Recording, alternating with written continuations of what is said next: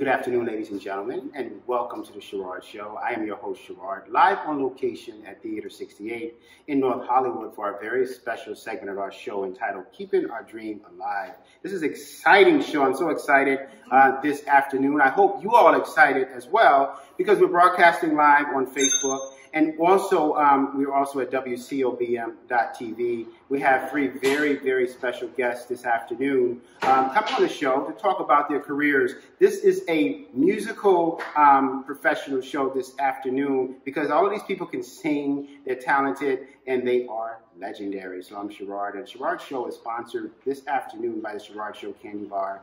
Every dollar is, when you purchase a candy bar today, every dollar goes back to the Cancer Foundation. So we definitely want to support the Sherard Show today. And our special guest today, the young lady on our right, when you hear her sound is absolutely incredible. You thought Adele could sing, but you hear this beautiful young lady.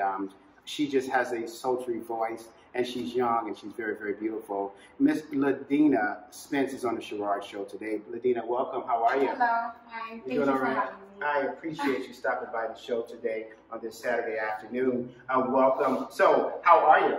I'm very excellent. Good, good. You know, a lot of people come on the show, they just look even better in person, and she's one of them. Look even better in person. We appreciate you stopping by. So, Ladina, you have, I was kind of doing a little research on you and your bio, and it's very impressive, young lady, to be so young. And it sounds like music has been in your blood since day one. Is that correct? 100% correct, yes. So tell me a little bit about what inspired you to be this singer that you are. Feelings, I have so many feelings and such a need to help people, and I feel like music is like a direct path to your soul and to get to you, you know, and I think that you could use that definitely to an advantage and help people out, you know, by writing songs about bullying or making them feel like they're not alone and things like that. So I love the fact that music is so touching and it has so much to do and involves with feelings. Your music is really touching. The first song, when I just heard it, I was caught in right away. Just closing my eyes and it took me somewhere. Is that what you're intending to do? Yes, definitely. Yeah. It's very impressive how your music just jumps in there, but your voice is a God-given voice. Now, you were speaking about, I was talking to someone, I was looking at your bio, I was like, wow, it's so impressive. This young lady at the age of 3 setting up stages and singing and doing all this stuff. Wow, did your family always feel that you were going to go far in music? They always supported me, and they always made me feel like this was for me. I would almost force them to watch a show like every weekend sometimes. I would beg them to watch the show.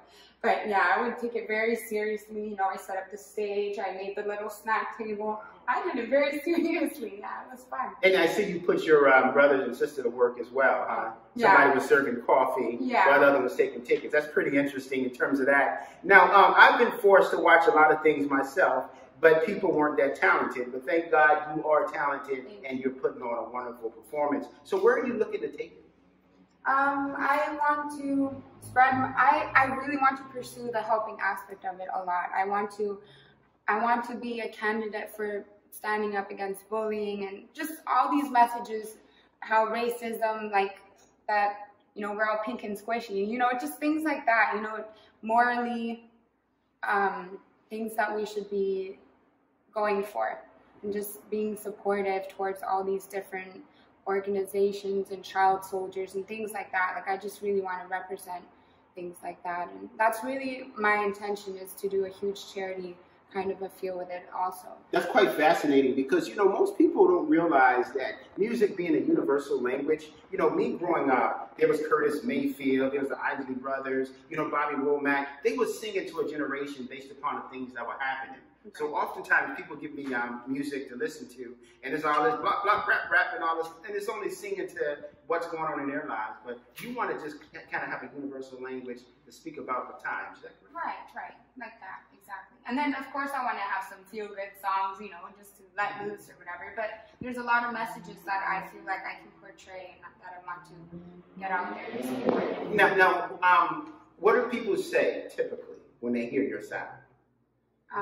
They say that my voice is soothing. something like that. Yeah, that it's soothing and that it's different, that they haven't really heard something like my music before. If I was robbing a bank, I would want to hear your music in the background. That'd make me feel like, you know, they'll give me all the money. No, I'm joking. But we're speaking to the wonderful Ladina Spence on the Sherard Show about her career, where it's going. And also, if you want to reach out to her now, you can hit me up at Facebook if you have any questions for her, or also on Twitter if you have any questions about this beautiful young lady and her career. Now, on one of your particular songs that I heard, I think it was called Free Me. It was one that, it was just so beautiful because I was like, this girl is so young, but have you had such experiences? No, I Love You. That was the one about love. Oh, I Love You. Yeah, that was one of the most beautiful songs I've ever heard. Tell me a little bit about that. Aren't you kind of young when you fall in love? Well, to be quite honest, this song was actually inspired by my parents. You know, it's those people that you love them so much and you just try to express it in any possible way you can. And I was just thinking about, like, you know, how much that I would protect them from harm and what I would want to do. And that's why I say in the song that I want to protect them and lock them behind my heart. And, you know, I just try to get at your heart if I can do that with my lyrics and maybe with the way that I'm singing. And yeah, so it actually wasn't to do with a guy. It was more my parents and my family, how much that I loved them. And I actually wrote this song for Christmas for them when I was like 13, somewhere around there. So you write your own music? Yes, yeah. Really? Mm-hmm. Wow. So what's inspired you, or what inspires you to write your own music? You look at things going on in the world and you turn around and just want to start writing? Is that yeah, exactly. So like things, you know, events that are happening, or somebody, you know, I wrote a song about a girl who actually took her life because of bullying. What's the title of it? Katie. Because her name was Katie, and even her family, you know, they reached out to me thanking me for this. And yeah, so I was on Facebook and it hit me, like it hurt, it hit me, and I tried to use that and I tried to, you know, portray it and transfer what I was feeling into a song. And that's when the best things come out, because your heart gets involved. So anything that touches me, you know, if I see child soldiers or something like that where it hits me, or I think it's so long, I have so much to say about it, and I want to try to put it into a song. I want you to write a song about the Cubs winning the World Series.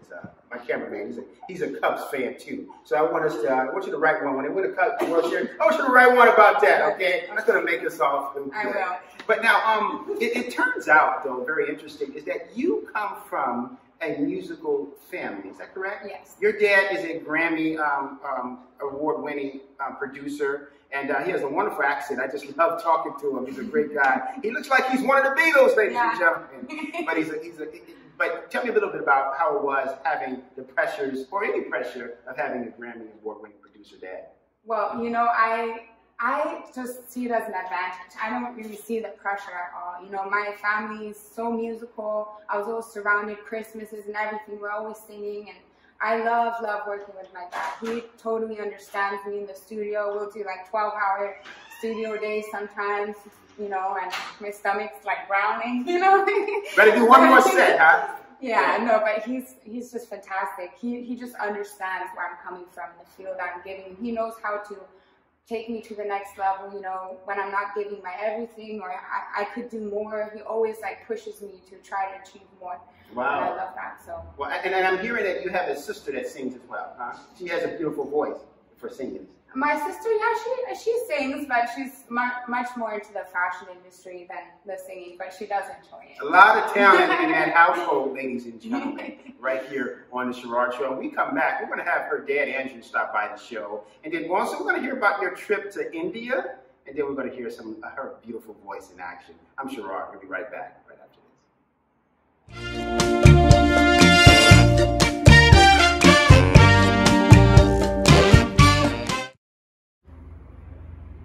And welcome back, ladies and gentlemen, to the Sherard Show. I'm your host, Sherard, live on location at Theater 68, talking to the lovely Ladina Spence about her career. Fascinating, young, beautiful girl, so much experience. You know, you got to check her album out. She has so many awesome songs that we're going to talk about in a moment. But you know, Ladina, I'm just so impressed because a lot of times people turn around and just give me their music.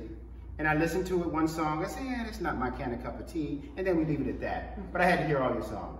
Oh, wow. And it was just so much there on your songs, and you're so gifted, and we have to give credit to your dad as well who's sitting here as well. Andrew, how are you? Very good, Sherard. How are you? I'm good. The coolest accent in the world, like the British invasion. Oh, well, thank you. It's like the British invasion, ladies and gentlemen. Now, you just came back from India. Tell me a little bit about why you were in India. How was it? We went on a kind of a spiritual pilgrimage to India, just checking out the temples and the spiritual background of India. It's a kind of a draw for me. And just seeing the beautiful people there. There's like extreme poverty, but so many happy people. It goes very colorful as India. It's very interesting. A culture shock for me. Did it inspire you with the music to maybe write a few songs, what you saw? Do you know what the interesting thing is? I arrived in India and bought a flute for like $3, and I played the flute every day in every city that we visited in India, and people would stop on the street and just smile. And for me, that's the power of music. How a $3 flute can bring crowds of people just to a standstill and smile. That's joy, bringing joy to the world. Oh my goodness, how beautiful. That is awesome. Now tell me a little bit about, I know you first of all are very proud of your daughter. Very proud of Ladina. She's been doing some great stuff. She's great voice. Pretty phenomenal. Now, tell me, how were you able to influence her music and her career? Well, I've been very fortunate. I've been in the music business like quite a few years, over 20 years for sure, and played with many fine artists. Joe Cocker, Jose Carreras, Frank Sinatra, worked with Johnny Depp on one of his scores for his movie. A lot of jazz background, but a lot of rhythm and blues. I was influenced by Ray Charles, Nat King Cole, at the same time as the Rolling Stones. So I kind of put it all together and started to work with Ladina. So with all my different genres that I work in, I was able to bring Ladina's feeling into it and make a Ladina sound. Now, and you help her compose all of her songs in terms of that's on her album? So most of the time I do. We sit together and we knock out a song, but sometimes she just comes in and knocks it out of the park and says, Dad, I wrote this today, and it's like, whoa, let's record it. Now your music is currently on iTunes, is that right? Yes. And where can they can purchase it on iTunes, and are you going on tour or anything like that soon? That's definitely in the future. Right now I want to record a lot more songs also. I have so much. It's just overflowing, huh? Yeah, I have so many things to say. There's a lot to say. Well, that's beautiful. Now, how many albums have you done so far? I'm working on my first. This would be my first album. I've had some releases, some singles and things like that, but this would be my first official album coming out, and I'm super excited. It's called What If. What If? Now, what? That's inspired by what? My song What If. Oh, really? Yeah. So when you came up with the title, it was like, what if I had a cheeseburger? What if what was the reason? There's a lot of, it's like very neutral, What If, and What If, the song, is one of my favorite songs on the album. I love that bluesy vibe that it has. I love it so much. It's like Motown. Yeah. You're in Motown. I love Motown, so we put some Motown feeling in there. Right, exactly. You're very inspiring to so many people, just having you on the show. And then in a moment, they're going to hear you singing, and then it's really going to be inspiring more so in terms of that. But it's great because you're reasoning on why you want to be in the industry, just to help people. Yeah. A lot of people have asked questions too, just to make money. That's what I want to be in here for. But it's always the saying that if you're doing what you love, you never feel like you're working. Yeah, exactly. And it sounds like you're just enjoying it and a purist of artists. Is that correct? I love it so much. Yeah. And I can throw this to Andrew because he looks like he just enjoys what he does. I do. I love it. And I've always been in that since I heard Nat King Cole. It's like, how do I make this sound? It's always trying to find out how to make this beautiful magical harmony. So Andrew, who was the most fascinating person that you've ever worked with? The most fascinating person that I've ever worked for. Oh, good heavens. Now, you don't have to include me in there because you just met me. But I'm just talking about, no, I'm just talking. I guess the most important, I don't know, I wouldn't know. I don't know. But it's so many, isn't it? So many. Because characters are in the music business. We've got so many characters in the music business.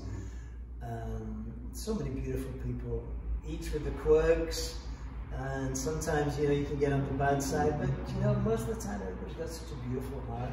It's so nice, and they really mean good at the end of the day. Sometimes you can get a little bit hairy-fairy when you're working on a production. High-profile stuff sometimes, Oh, definitely so. Stress kind of is in there. But I'm not the stress type of person. I'm like, hey, Come on, let's just take it down a notch. Let's just chill. You know, Andrew, we kind of gathered that. When just watching, you just kind of relaxed, smooth, you know. So I gathered that in terms of that. Now, fans alike going to always want to know this once they hear your music, and you'll hear it after this commercial break, ladies and gentlemen. Matter of fact, she's going to close us out. But they can purchase your album on iTunes. But are you going to be performing anywhere live, or you come out maybe in the Los Angeles area or anywhere close by? Soon. I have a couple places kind of lined up, but yeah, no, definitely soon. And I'll always keep you updated on all my social medias all the time, letting you know when the next time I'm performing. And I'm super excited every time I perform for every performance. Now, where can the fans be able to keep up with you on social media, your Facebook, Twitter, things like that? Oh yeah, I have an Instagram for my singing, Facebook, Twitter. Go ahead and give it to them. Give them the ones that they can follow you. And they give the ones for the stalkers so they can follow that one. But just give the ones for your fans as well. It'll appear on the screen. Right, so yeah, so you can see all my social media just by typing my name, Ladina Spence. That's how I am on every page, on Facebook, Instagram, on Twitter also. Yeah, and you could see all my content there and all the news and updates of new performances coming up and new. She's gonna be something big, ladies and gentlemen. You've seen her here on the Sherard Show. She's gonna blow up. I hope she knows me when I'm on Skid Row. I hope you know me. Just give me a quarter or something when you grow up. When you get there, okay? In terms of that, but really appreciate having you on the show. And when we come back, we're gonna hear this beautiful voice. I'm Sherard. We'll be right back right after this.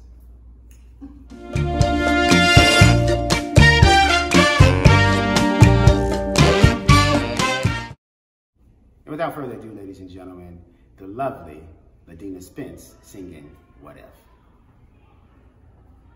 Hello, this is my song, What If.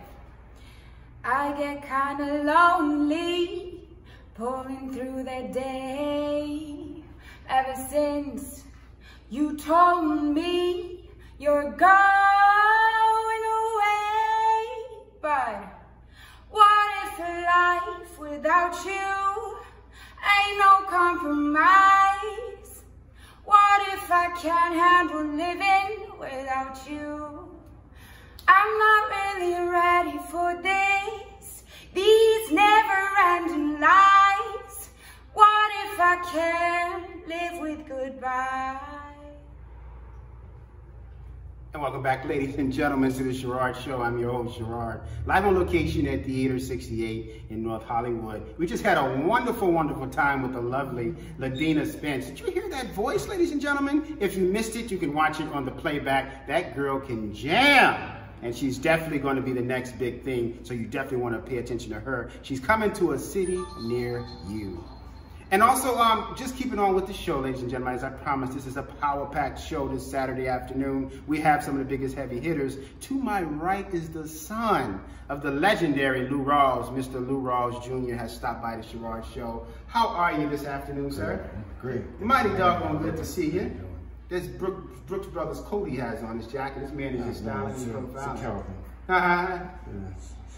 Looking cleaner than the Board of Health, ladies and gentlemen. So, Lou, welcome to the show. How are you? And what have you been up to, sir? Man, just everything's great. Thank you for having me. Actually working on a project called The Sons of Soul. Actually, it's me, myself, David Ruffin Jr., dad of David Ruffin and the Temptations, and Jackie Wilson's son, Bobby Wilson. And we've also been included in this other show, similar to ours, called Sons of Soul Legends. And it's with Solomon Burke, his son, Jim and I, Joe Tech's son, and Johnny Taylor's son. Wow. Possibly Otis Redding's son. Is that right? Yeah, so we're trying to put that together. And we have a show in Vegas in November, and then I think we'll be going overseas after that. So now, you all, on this tour that's coming up, or this performance that's coming up in Vegas, are you singing your songs? You're singing songs? We're doing that. We're doing our dad stuff. Is that right? Well, I'm doing. So I can't speak for the other guys, but yeah, I'm pretty good at doing. You're doing your dad's song? So you mean like songs like You'll Never Find and Lady Love, things like that? Lady Love, See When I Get There, Groovy People, Dead in the Street, Tobacco Road. Boy, you're gonna be jamming. So now. Natural Man too. Got a Grammy for that. Is that right? Yeah. So what was it like growing up the son of a legendary singer such as Lou Rawls? I know you get that act 1,000 times. But what was it like? It was interesting. You know, it was certainly very, I was very blessed and very fortunate to be able to travel with him and, you know, see some different parts of the world. And it was very interesting. You know, people ask me that, and it's like, my answer is I don't know. It's just what it was for me. I don't have anything to compare it to. You know, I have other kids that parents were famous, or that were, you know, industry tycoons, if you will. You know, had CEOs of companies. I mean, it's at that level. It's all the same. You know what I mean? It's just, and how you represent yourself, and you hope to, you know, be an upstanding representative of the family, if you will, and keep the legacy going. And you know, that's what I'm trying to do now. Now, were you always someone that wanted to be in the industry like your dad? Because a lot of times children grow up, like, especially when they see their dad as a preacher, they say, I don't want to be a preacher, because they see what he went through. Was that how it was? No, actually, for me, I played sports. I went to UNLV on a football scholarship. Actually, I played around Cunningham, and I was, you know, hoping to go pro route. But unfortunately, I got hurt. Like, it happens to many players in this in that wonderful sport, and so entertainment seemed like the next best thing. I mean, I've been singing since, you know, when I was younger in school. I was always picked out, you know, plays and things of that nature, and I never really knew why. I didn't know who he was until I was older. And now, how much older? Like 18. Really? So you just saw his dad? Yeah, exactly. I mean, you know, we'd go out on the road, but I mean, I went on tour with him, and it was a whole different experience. What was that like? Mind blowing. You know, it's one thing to see, you know, like I said, he was my father, you know, and to see him go out in front of thousands of people and just kill it, you know, and then, I mean, I've literally had people come up, walk in and start shaking, you know, wow, and, you know, uncontrollably. It's surreal, but I mean, he was a great man, and he did great things, and like I said, I'm just hoping to continue that on. You know, one thing that's very interesting about this gentleman to my right also as well is that Sam Cooke was his godfather. So Sam Cooke loved this little boy so much. When he was a little boy, he just loved him to death. And Sam Cooke and Lou Rawls were best friends. So tell me a little bit about what you remember about their friendship. You know, just, I have really one experience with him. It was unfortunately one of the last times that I saw him before he passed, that I still have remembering him. But, you know, based on what my dad was telling me, they were like brothers. And, you know, I mean, obviously he was one of the premier songwriter performers of ever, but certainly of that generation, of that era. And unfortunately, he was taken too soon, and that's a whole other conversation. That's a whole different conversation. But you know, one thing that's interesting, Lou, is that, you know, you being the son of a legend, but you're also a filmmaker, is that right? I have dabbled in the film industry. I wrote a script on my dad's life called Through the Eyes of the Sun, the Rawls story. So working on that, Isaiah Washington expressed interest to play my dad, which was phenomenal. But that's kind of... I'll play the butler. Yeah, okay, you gotta roll in there for the butler. Hey, we can always work something out for sure. But that's, you know, right now, because I got these other things going on right now, it's not, I'd say put to the back burner. That's certainly something that we're going to get back to.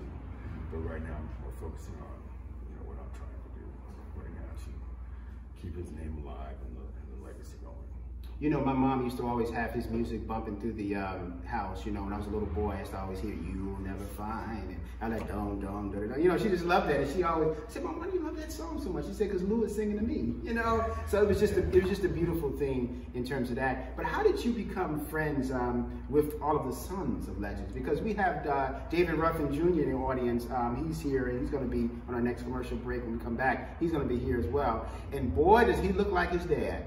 But how in the world were you able to just like attach yourself? Kind of common. I mean, I was in a band with Marvin Gaye's son, actually, many years ago, and through that we all just, you know, through the course of time, through our parents, have paths have crossed either through on the road, or, you know, a lot of us live here in LA. Excuse me. And through Facebook and Twitter and these, you know, through this new social media situation, you know, we've all kind of, you know, intertwined. Just, you know, reached out to each other, because I guess we have our own kind of little fraternity of understanding of what it's kind of like. I mean, it's really hard to sometimes describe and define what it's like unless you are in that kind of situation. Yeah, that's absolutely correct. And there's a lot of pressure that comes with that as well. There might be, but I really don't look at it that way. I don't feel embarrassed because I'm not trying to be him. You know what I mean? They always say, avoid stepping into a great man's shoes, and I'm trying to create my own. So that's kind of where I would like to believe I differentiate myself from that, because, you know, that's just my take on it. Maybe, like I said, I can understand that term in that context, but for me personally, I'm just trying to be Rawls Jr. And for those who have just tuned in to the Sherard Show this Saturday afternoon, we are speaking to the son of the legendary Lou Rawls, Mr. Rawls Jr., the filmmaker, as well as his performance that's coming up with many of the sons of the legends in Las Vegas. What's the dates, November? November 30th in Las Vegas. Now, what's the ticket prices for that? Can it vary? Of course. Well, how close do you want to get to the stage? I want to be right there. Well, that would be that's something you'll have to discuss. I only got $3.47 in my pocket, so you might be at the back of the arena. Ladies and gentlemen, when we come back, we're going to have more with Mr. Rawls Jr. as well as Mr. David Ruffin Jr. when we come back right after this.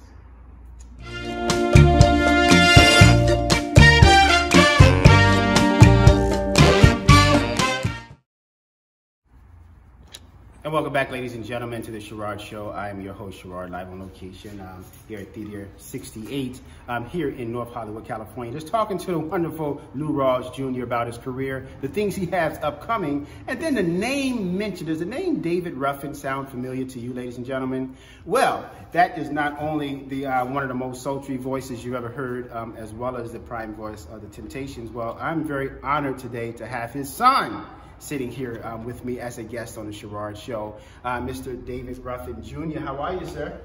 Hey. How you doing today? You all right? All right. Welcome to the show. Let's get a close-up on this. Now, he looks just like his dad. Now, David, how have you been? Blessed and highly favored. Highly favored. Busy a lot this year. Put out a few records this year, and making some plans for the end of the year. And 2020 is going to be big. So. Now, you are performing as well in Las Vegas with Lou over here in November. Is that correct? I am. Now, what are some of the songs you're performing? Are you going to be performing your dad's songs or some of your own? I'll be performing. It's basically a tribute to our fathers. So I'm going to stick to that lane. Although I'm always all over the freeway, I'll stick to that lane on that particular night. Now, what are some of the songs that of your dad's that's like your favorites that you're going to be singing? My favorite, I may or may not be singing, but my favorite is Statue of a Fool. Oh, I love that song. My favorite Temptation song would probably be My Girl. Really? A universal favorite, I'm sure, for so many. Now, why is it the Statue of a Fool is one that you love so much? It just, I don't know, it just resonates closer to what part of me is a part of him as a man. It wasn't my favorite growing up. It became that later. So now talking to Lou on our previous commercial break, now what was it like growing up with such a legendary individual as being your dad? It was tough. It was tough. If I was to be, an engineer or a football player or a bricklayer, it'd probably be great and no problem, just all perks. But because I am also an entertainer, yeah, it could be tough. So everybody expect you to be just like your dad instead of being yourself. Is that one of the reasons? Absolutely, some of the same things that we all go through. Who understands it even more so, but he just recently adopted the whole idea of, okay, I'll do it, because he's always been in production. So, it wasn't like a part of him that he didn't know. It's just a part of him he didn't really want to deal with. It was more creativity, more money at the time, especially in just movies in general. And I too have made that transition into acting. But the music thing, it was a kind of I was a DJ first.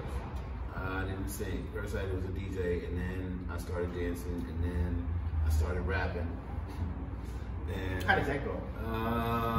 it went pretty well, but I had two pretty heavy slaps in the face. The first one was SBK Records trying to pull me away from my 5-man group called Fifth Chapter, saying, "Yeah, we want to sign you, but oh wow." And the other part was my father saying, "I'm not backing you up on that crap." But about a year, later after my father said that, I had changed what raps I was doing into songs I could sing. Now, what year was this that you were a rapper? I was rapping probably, I would say 90. Mm-hmm. So rap was looked upon quite differently in the 90s than it is now. Huh? Mm-hmm. I'm a rapper too. Like at Christmas time, I rap gifts. Tuck my joke. I mean, I'm telling you, man, I say that all the time. Rapper, they ask me, "Do you rap?" I say the same thing. Presents and gifts. Lou, are you a rapper? No. Just leave it at that. But now, so what is the industry like? And I'll throw it to both of you all now. The industry back in your dad's day, with the Motown and records and Sam, being signed with Sam and things like that, and things like that, it's quite different. But I'll throw it to you first, Lou. What is the industry like now compared to back then? There is no comparison. There really is no comparison. But yet, the industry is a foundation, entrenched in culture and society at large. It's something that will always be around, but through the advent of social media, you literally don't need to be signed to a major label. That is fascinating. Most people don't know that. Well, and today, fortunately for some and unfortunately for others, but it's all about promotion, marketing, getting your face and your music, if you will, out to the world. So there's an audience out there for it. You just got to find it. Fascinating time. What about for you, David? What would you say is the biggest difference with the industry back when your dad was touring all over the world and you didn't have social media, but now social media and everybody want to be a superstar? The difference is the amount of work that's put in. I'm sorry to all these successful producers out there. I don't mean to clown you because it's more based around the artist, but nowadays anybody can be a rapper. And it's sad because even the R&B industry has been kind of picked apart and subgenred so much that you can't even really have a top 10 R&B artist list right now. Well, I mean, it's hard to come by. It's a lot of the same, and a lot of that same. The blend is okay. This is not enough vulgarity in this rap song, so we'll turn this into an R&B song. And that's what I see a lot of. I think that it's just too easy for people to slide by what's supposed to be respectable music. And R&B, I mean, I make R&B. I used to rap, but even when I did rap, I really wasn't talking too much garbage. I had my times. A lot of people heard me make music that I'm proud of. I don't regret at all. But I've evolved since then, so my mindset might be different. But that song "Gin and Juice," that's me on that hook. I wrote that. I sang that. Is that the one that Okay, wow. So that's one of the hooks. And the shiznit. Da da da da da da da. We all know that one. Yep. And I was on a lot of music back then, and it's been the same transition for me that it has been for some other artists, but they just didn't really have the bug anymore. I have the bug still, so that's why I'm able to do this with him. That's why I put out 4 records, or at least, and featured on 2 and put out 2 of my own this year. So the music is still in me, even though it's frustrating. The labels aren't what they used to be. You got to look out for yourself, unless you got $100,000 to put behind your promotions right out the gate. Just stay enjoying the music. And that's the gauge that I've been in. I've been able to stay enjoying my music because I'm doing it because I want to. That's awesome. I have to. So what is it like for both of you all if you go into Sony Records and you say, "Here, I'm Rawls Jr., I'm David Ruffin Jr." What is it like? We haven't tried that yet. I mean, it's funny. I had a story about that when Marvin and I were actually shopping. Randy Jackson was the guy from American Idol, right? He was one of the senior VPs over there. And we walked in together, and he didn't even hear the music. He goes, "You don't stand a chance, don't you? And I just now, did he know who you were then? Of course, of course. That's what he meant by that. Wow, wow. He meant, you know, You'll never measure up. There's just no way. And I said to him, I go, you know, I'm not trying to be him. He's certainly not trying to be his father. And so that kind of just changed his perspective, because there is a certain public perception that things should be a certain way with us, when it may be, and then it could be possibly the entire other direction, because it all goes back to conditioning and environment, and the way the person's raised and what they've been through and the experiences of their life. Now, you have a very, very interesting story. Now, were you of age or too young or so, or did you see your dad perform live? Oh, yeah, definitely. A long time. I was fortunate not to be one of those offspring that didn't know their daddy. So I grew up with my father. Wow. And he was very soft-spoken. We had a, well, thank you, thank you. You know, do what I can and whenever I can. Anyway, my father, he made me forget my question. No, I mean, that was just weird. Where was it? Now, you're speaking about going to see him perform. Oh, yeah. I've seen my father perform. I was on the reunion tour. I helped my father prepare. I was valet a couple times. I watched him rehearse since I can remember being this big. Wow. You know, it's crazy. I have a lot of memories. I wish I could, you know, just show you, but. Well, we're very honored to have you on the show. No, it's my pleasure. Thank you. That's a beautiful thing. It's because of Lou that I'm here.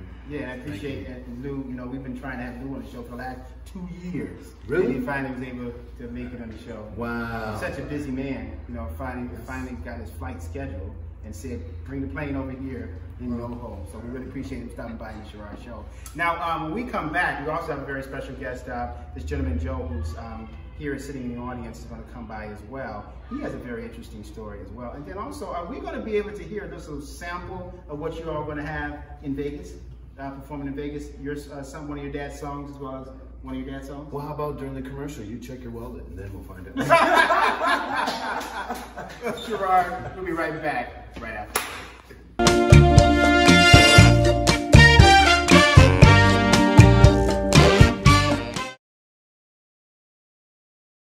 And welcome back, ladies and gentlemen, to the Sherard Show. I am your host, Sherard, live on location at Theater 68.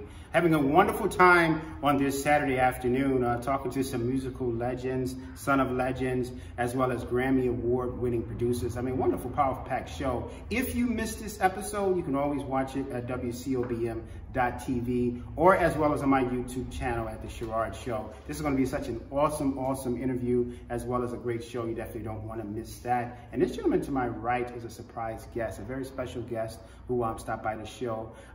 He is a son of a legendary sax player, and he stopped by the show. He's just here to, a very humble gentleman, just to talk about what he's been up to, what he has planned, and then his story. Mr. Joseph Charles Newton, welcome to the Sherard Show. How are you, sir? Thank you for having me. That's a pretty awesome shirt. Get a shot of that shirt, man. That man is styling and profile. What are you trying to pull this Saturday afternoon? I'm just trying to stay ready. He clean, man. He clean. Welcome to the Sherard Show. How are you? I'm doing great, thank you. Good. Now tell everybody a little bit about you. Well, like you said, I'm a son of a legend. My dad, Charles Miller, original band member of Group War, low rider. You know, why can't we be friends? Think of the mile. But you know, I was just a kid that grew up here in the Valley. You know, educated in school, and like I was telling you off camera, David and Lou, they were always busy. They was, you know, doing their thing. You've known them for a long time? Well, yeah, I'm younger than them. So I grew up with Gordy's. Me and George Gordy were best friends, and we were just little kids running around. But at the same time, I was learning music, you know, in school. As it evolved and watching them do their thing, I eventually, you know, started taking music a little bit more serious. I've always been a hip hop b-boy. I was a break dancer. You know, break dancer, really? Yeah. Oh. But I just took music real serious when I saw that, you know, how they were being successful at that time in the 90s, and then now it just evolved to today where I'm able to record, hopefully add today's sound, you know, to the sounds of back when our dads were doing it, and make a beautiful sound. Now, you're still enjoying doing what you do in terms of making beautiful music? Absolutely, every day. Now, what genre do you prefer in terms of when you're making music? What genre do I prefer? Yes. I don't have a genre per se. It's energy. Energy is what really affects my music and the music around me. And also too, I would say a genre would be, you know, R&B. Obviously, we stick to our roots, but we don't want to close ourselves in. No. As a matter of fact, and some of the greatest artists love all music. Absolutely. In order to just put that great sound together. But people don't realize that the longest running genre of music is rap. Rap music is still the longest running of all the music. And people a lot of times don't even realize that disco only lasted a few years. Absolutely. It wasn't long enough. Rap was something that was a phenomenon. It was something that they thought would just disappear until, you know, it came into the urban home. And as a matter of fact, you're talking about the difference between music back then and today. I mean, back then it was talent. It took a lot of hard work, like they said, and talent. And great writing. You know, it took a unit. Now it's all about antics or about, you know. Tell me about it. It's not about the talent anymore. So. Tell me about it. You know, you look at like the Temptations. You know, David Ruffin, they were singing about something really good, and then they had them dance routines down. I mean, they were tight. You look back at David Ruffin when he'd sing and he'd come and slide up in, and you just felt it. And then when he hit his notes, I mean, and everything was so tight in pocket, it looked like they didn't even practice. Oh, I'm telling you. But you know, that was just what they did every day. And you could tell in the music and the feel of it. So we want to bring that out. That's my vision. Sons of Legends brings that sound back and invigorates a whole new genre of music. So you're going to be performing as well in November? No, not in November, not this time soon, but down the line, eventually. Right now, I'm just recording. One thing that's fascinating that I really want to, and we'll just leave it at this, but I really want to see come back is the doo-wop. I'm so surprised that doo-wop has not come back yet. You know, Motown just put it in the ground and it stayed buried, but it seems like I'm surprised that doo-wop, guys sitting on the corner just singing to the girls and doo-wop, and hasn't come back, aren't you? Well, doo-wop is kind of a derivative of mumble rap, or they call mumble. That's how you come up with your energy and your vibes. You doo-wop. You doo-wop on the balcony. You doo-wop on the corner, or you know, I mean, and then you make the song. Interesting, right? Yeah. So you come up with something that feels good, and then it's kind of doo-wop, right? But we can all agree that music is a universal language. Absolutely. Right? It's a heck of a language that I don't care what color, what religion or creed you are, you can always relate to some good music. Is that right? Joe, thanks so much for stopping by the Sherard Show. We really appreciate that. This gentleman stopping by the show, and not just him. All of those who came by the Sherard Show, in terms of Ladina Spence, her dad, Andrew, Mr. Rawls Jr., David Ruffin Jr., as well as Joe Newton stopping by the show, and then me, your host. And ladies and gentlemen, when we come back on our next episode of the Sherard Show, we're going to have Cardi B stop by the show, as well as Mr. Lorenz Tate. You don't want to miss this episode. I'm Sherard. Follow me on my Facebook at The Sherard Show, as well as the YouTube channel, The Sherard Show. Enjoy your weekend. Go Cubs. See you next episode.